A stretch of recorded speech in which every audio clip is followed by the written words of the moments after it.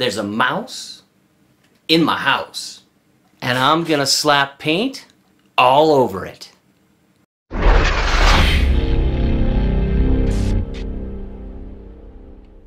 Alright, let's check out what I've done on this model. So to start with, I added copper tubing and some aluminum tubing for the barrels.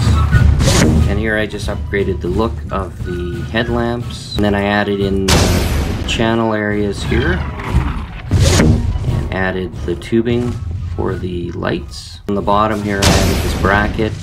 I'm not sure what it does other than stabilize these guns and keep them together. Here on the bottom I added some Archer wet transfer raised panel lines.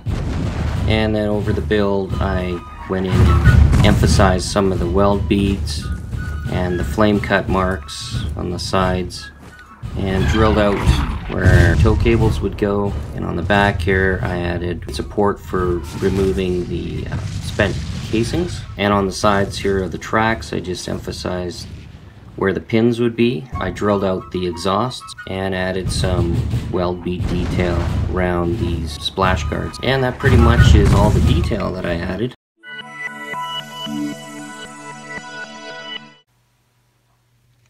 Okay, the first thing I'm going to do before I get into any painting is clean the model with some alcohol.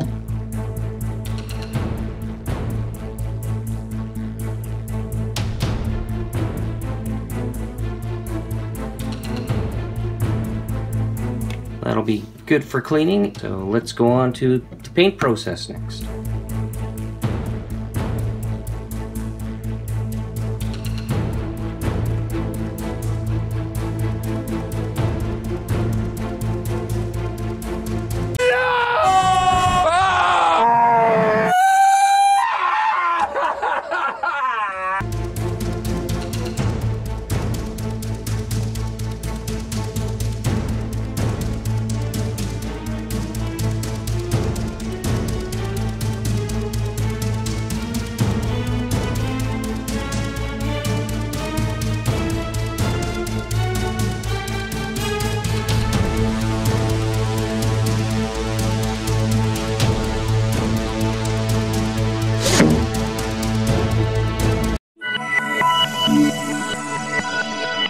Hello my friends, welcome back. In today's video we'll be building this 1/100 scale teeny tiny mouse by Vesda Model.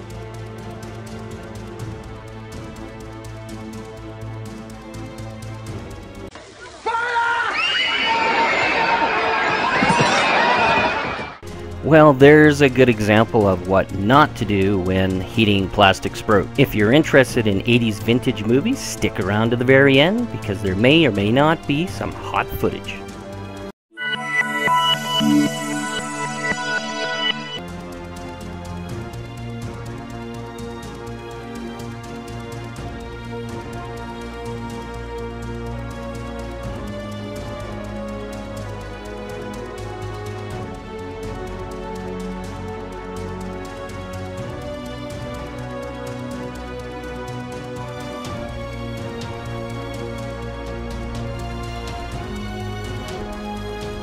With this technique, just remember that filters are a filter, they're not a wash. So as you can see, I removed most of the filter off on a towel, and the rest I apply to the model as almost like a glaze, I suppose you could call it.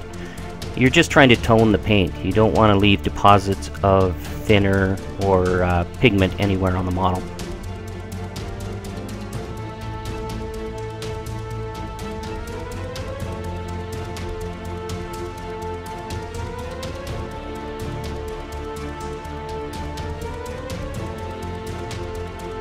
You can also see here I'm not using the filter straight out of the bottle. I do like to thin it a bit. I just find most of them a little too strong straight out of the bottle.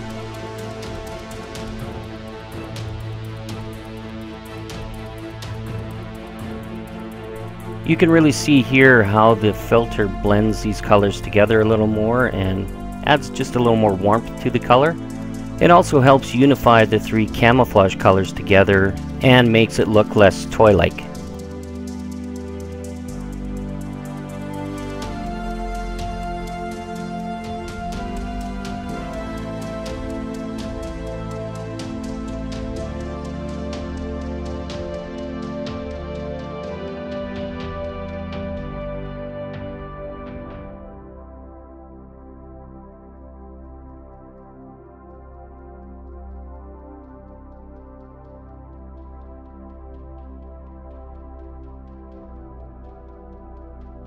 I always place my oils on a piece of cardboard or a cardstock before I put them on my palette.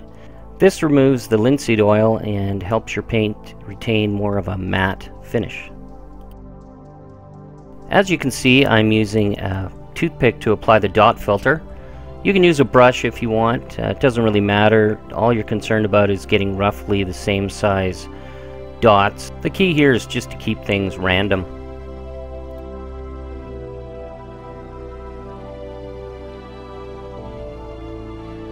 This technique also helps unify the colors together and gives the surface more of a weathered appearance.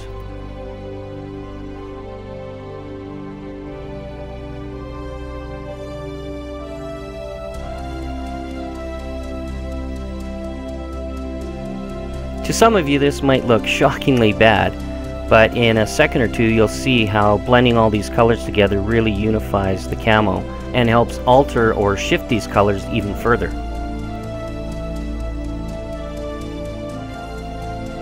Using a soft wide brush will help eliminate some of the streaking that was caused from the dot filter.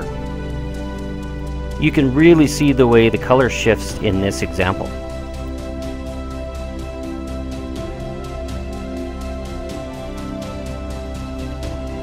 Repeat this process for the rest of the model.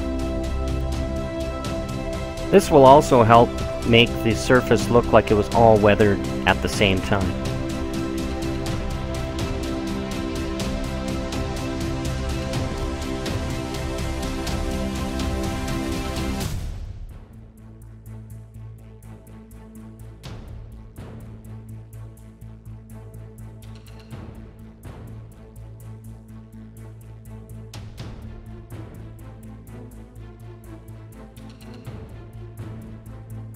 On horizontal surfaces, use a poking twisting motion.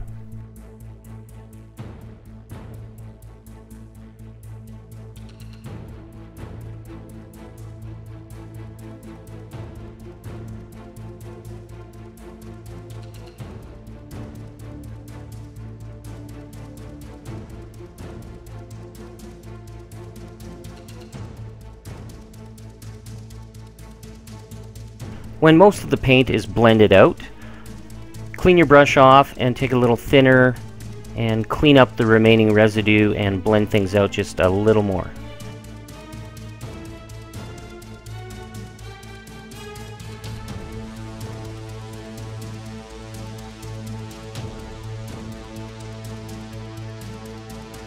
Use the same process for the turret.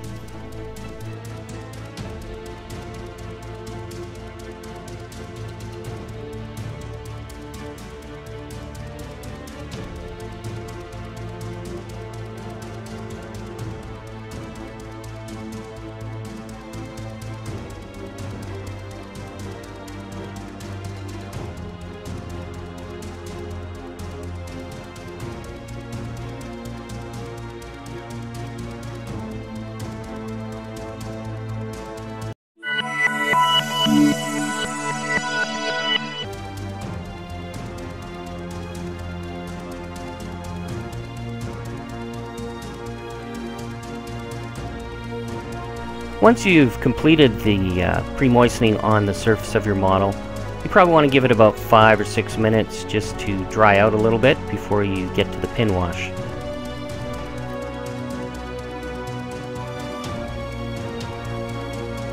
Five minutes later. By adding thinner to the model, this helps break the surface tension, and that's where capillary action comes in, helping the wash get into all those panel lines and surface details.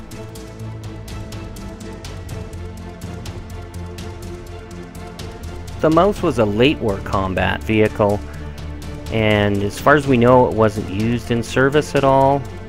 It may have been at some point, but there's no documented records of the tank being used at all. So I wanted to keep it fairly chip-free. Of course, I wanted to add the weathering and that kind of thing just to give it some interest, because a model that has nothing on it's pretty boring. So I had to use a little artistic license here to portray it the way it may have looked at that time.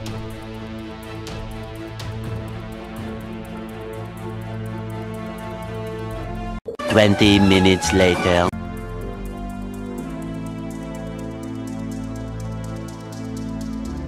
I like to use a Q-tip here to get rid of the large areas. It just makes a quicker job of everything and cleans up the majority of the wash.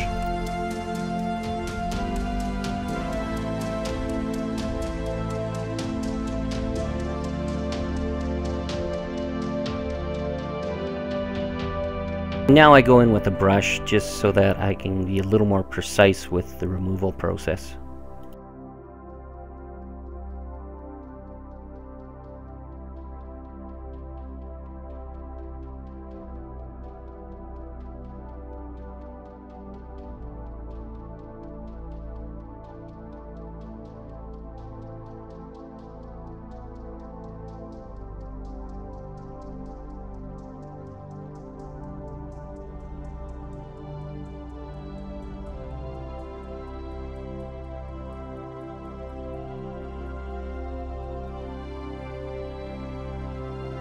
A little longer than a few minutes later.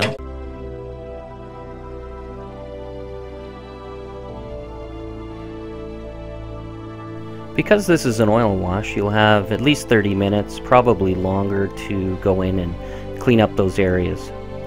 As opposed to enamel paints, which you have to go in a little sooner because they become more permanent quicker.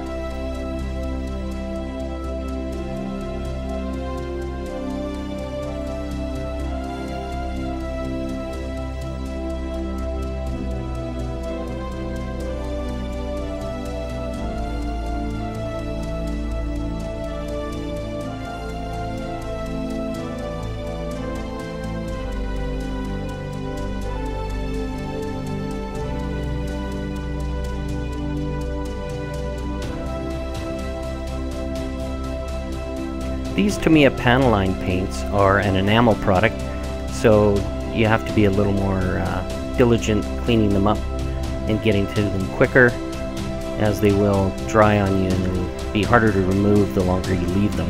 They really add a lot of depth to the panel lines, in my opinion.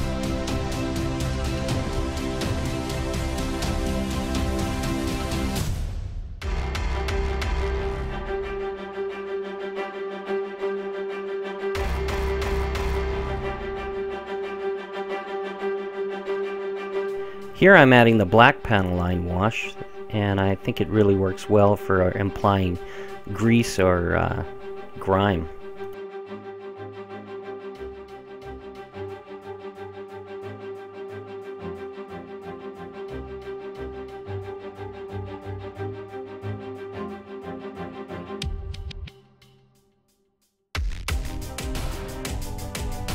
You can see here how it really makes those details pop and come forward.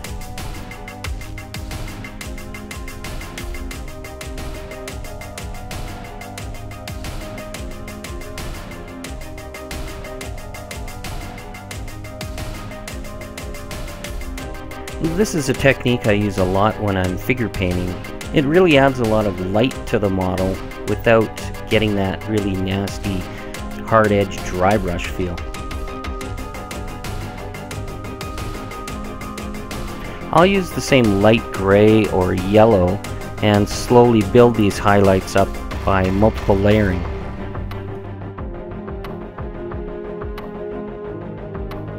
If you're not familiar with the term mapping, all it is adding in lighter or darker patches of random color to give more texture and random areas of wear to your model.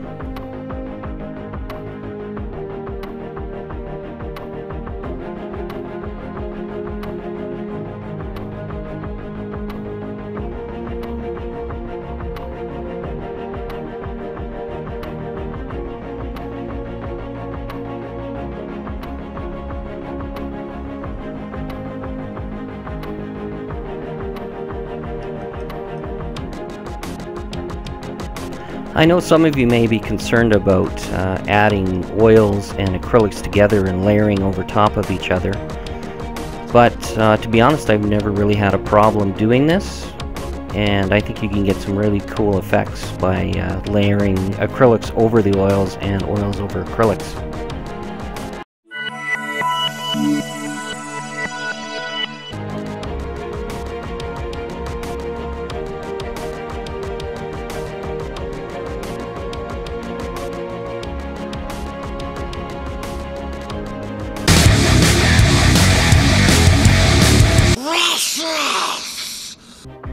Hopefully you didn't have to spatula yourself off the roof after that, but you know, it had to be done. There's a lot of talk about this next term ambient occlusion going on around the modeling circles, and basically it's just creating light and shadow, and you always want to have light up against a shadowed surface to create that depth. You're creating false shadows and highlights essentially to give your model more of a three-dimensional look. It's used a lot in animation for creating shadows and highlights.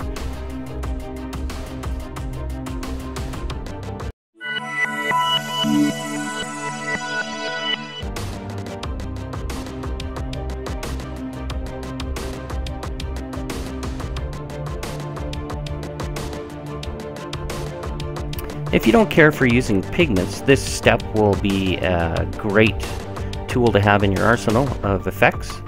Just thin the paint down to milky-like consistency and keep blending that paint over and over with a couple different tones, layering over top of the surface, and you'll end up with a nice dusty looking finish. That's a lot more permanent than straight pigment.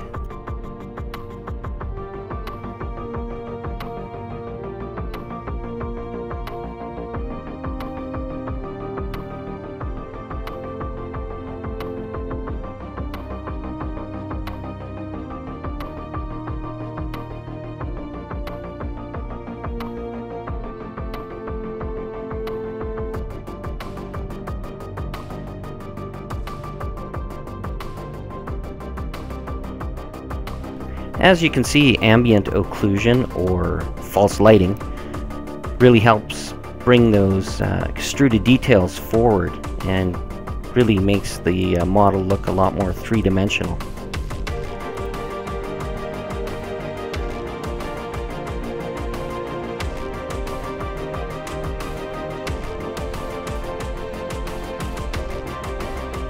It's also a great technique for making surfaces look oily or grimy.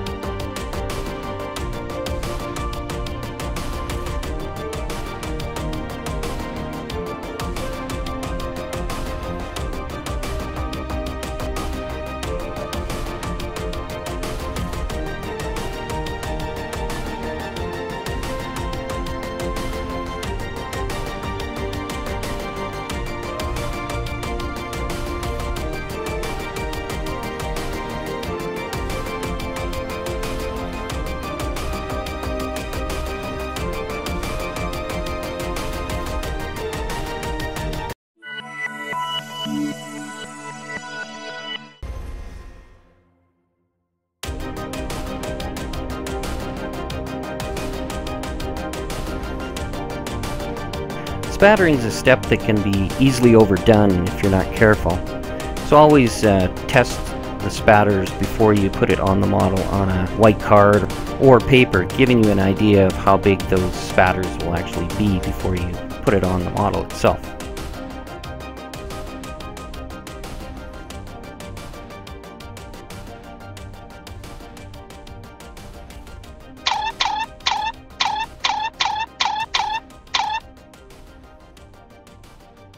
Remember to go back in with a clean brush with some thinner and clean up the areas you don't really care for.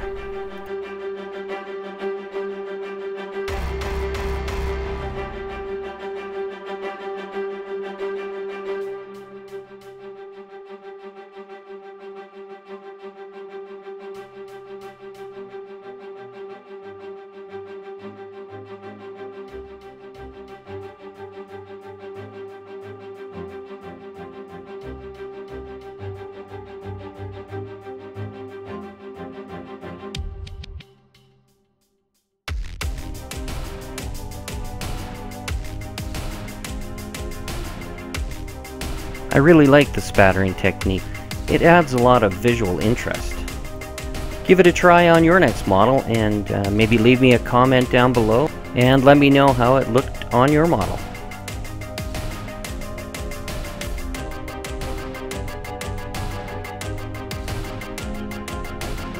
Bye-bye.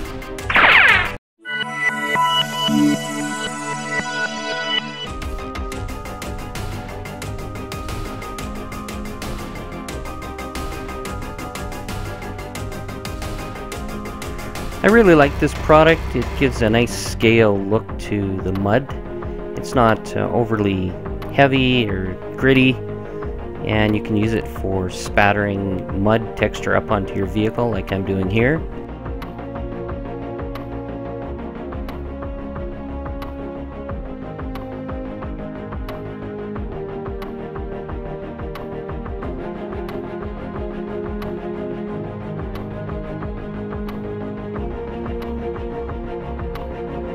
I like to apply a little mud along the bottom edge of the turret. You don't want to get too much of the mud spattered up top of there because mud's not going to travel that far, but it does imply the rain has run down and moved all the dirt to the bottom of the turret.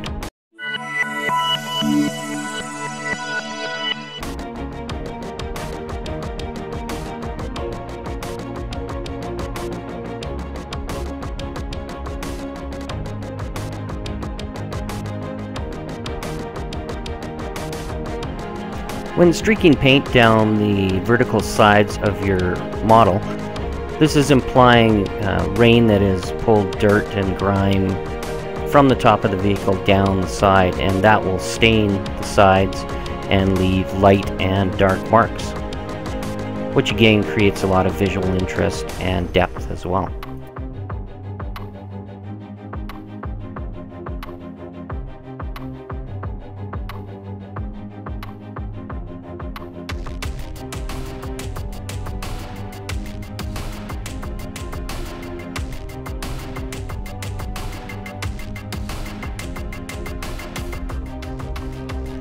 As you can see with all the layers I've created so far, it's really getting interesting as far as the finish goes.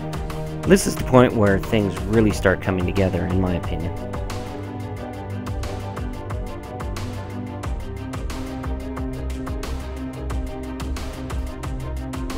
And the key here is to be subtle, yet you want these things to stand out. You don't want them to stick out like a sore thumb, but you want them to be there, and some are going to be stronger than others, and that's okay.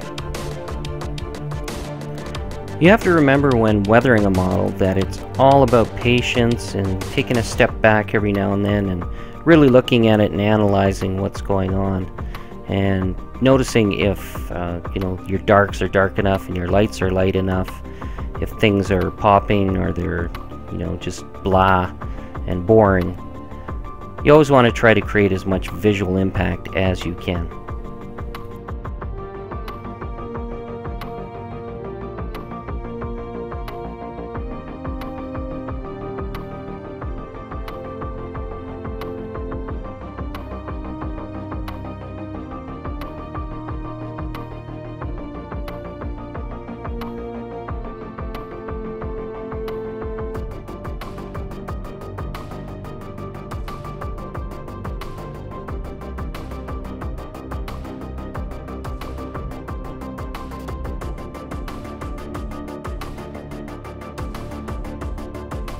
This is the same technique I was using earlier with the very thin glaze of acrylic paint, and you're just building those layers up along the bottom again just to imply dust that has gone over top of the darker mud. It's a very useful and effective technique.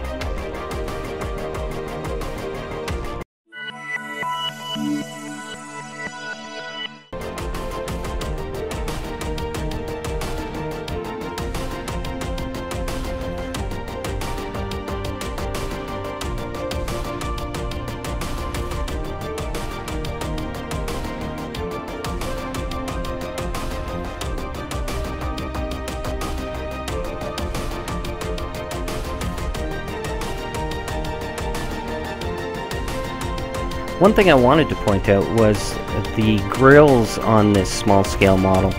You never want to paint things to be just a big black void. That's where things start really looking toy-like to me and unnatural. Add your washes or your deep colors in there, and then you kind of want to leave the center area of it lighter.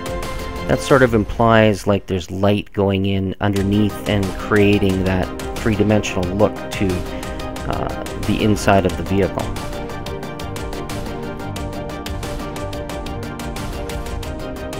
When you're doing diesel stains on a vehicle, they take on a bit of an orange tone when they mix with the dirt and the grease and the oil and the dust. So they're going to be a little different than petrol or fuel stain. So you just want to keep this in mind when creating that type of fuel staining. When creating fuel stains, I find by adding pigments to the areas where you're putting those oils or enamels in, the enamels and oils will soak up some of that pigment and give you that authentic looking fuel stain, you know, where you see it kind of creates a shape around the dirt and leaves that typical fuel type staining.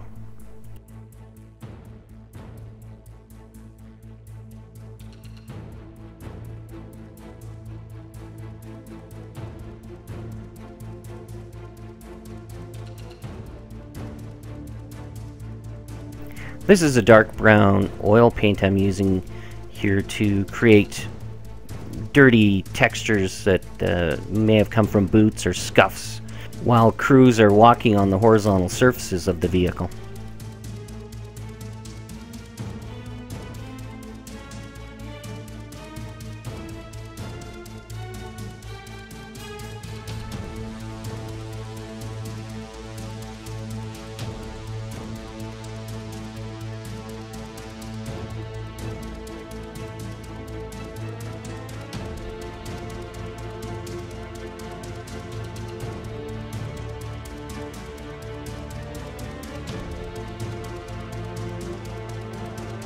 Don't forget to add a few hydraulic or grease leak stains here and there. You don't want to go wild with this and have them absolutely everywhere, but a few well-placed patches are really effective and again gives the model a little more interest for the viewer to look at.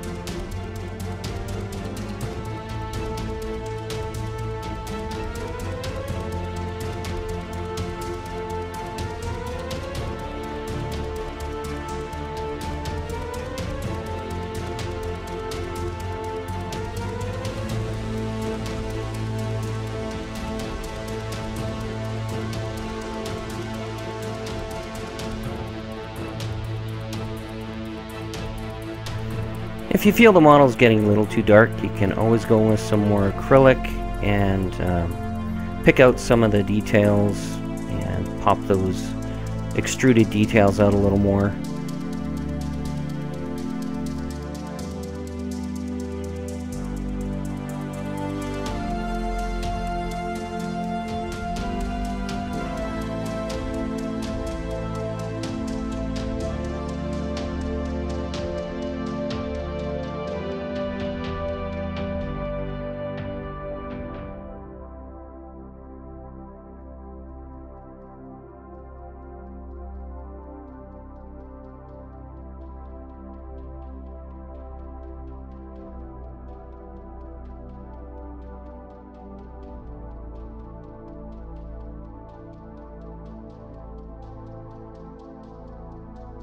I was once told as a wee lad not to play with my paint.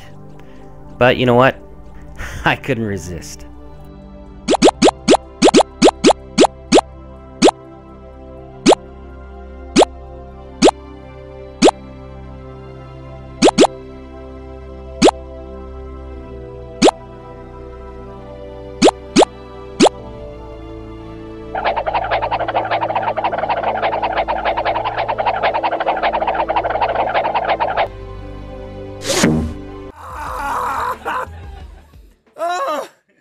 Oh, so satisfied.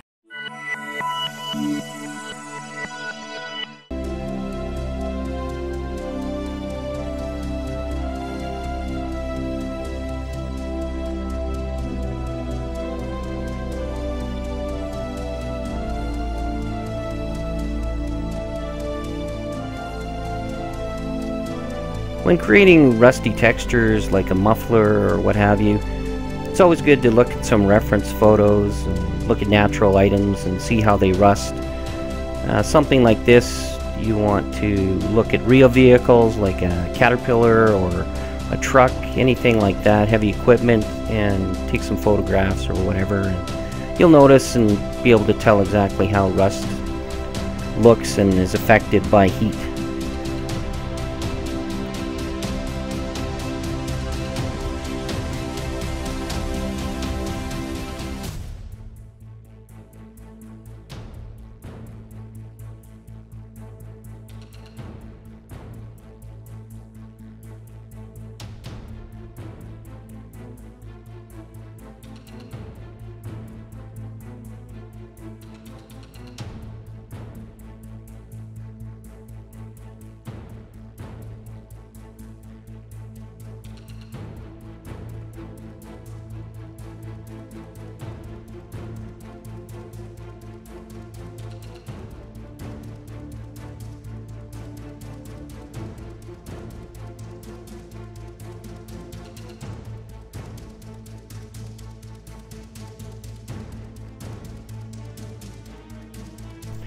Again, with your fuel stains, you want to add your dust pigment, earth tones, and black smoke pigment, and your fuel stain mixture, and just keep layering those on top of each other until you create the look you're going after.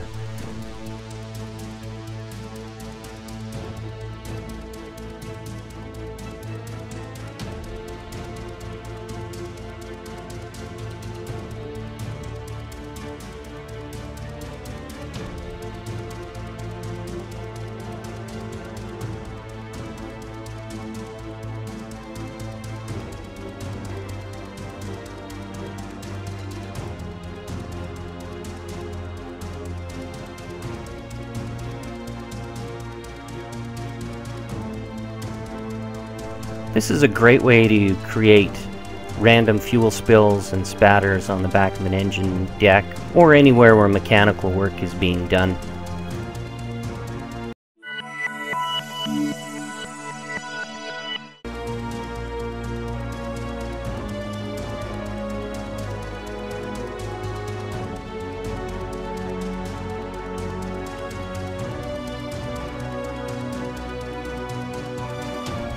This is a super useful modeling product. If you can get your hands on it, get some.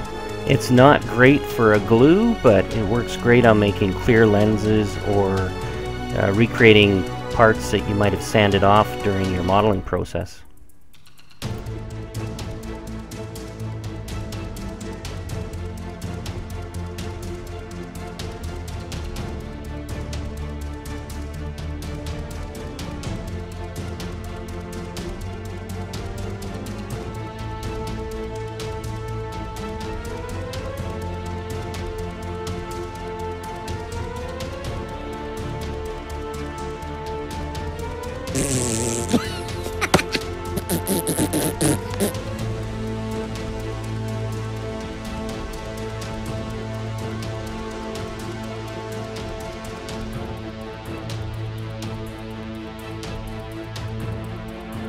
Considering how bad these tracks really were, I mean, the actual model itself was pretty good for its scale, but the tracks really lacked detail, and I think this technique actually worked out pretty good. And I think I was able to pull off a fairly authentic looking muddy track here.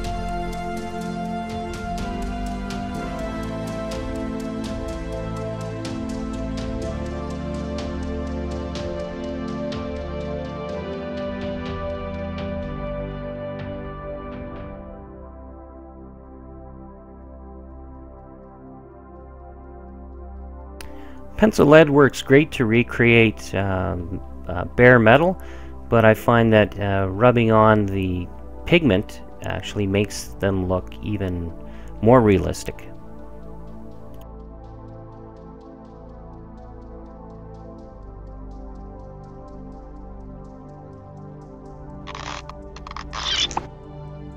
I think that's all I have to say for this video. If you haven't already, please consider subscribing, hit the bell notification below, give me a thumbs up, and share this video with someone in this great modeling community.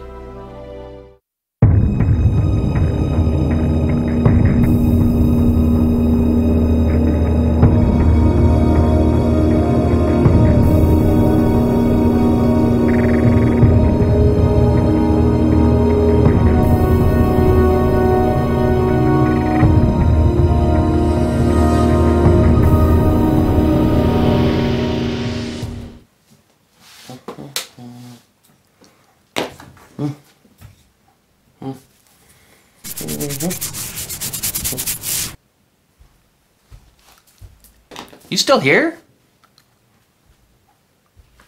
Go, go.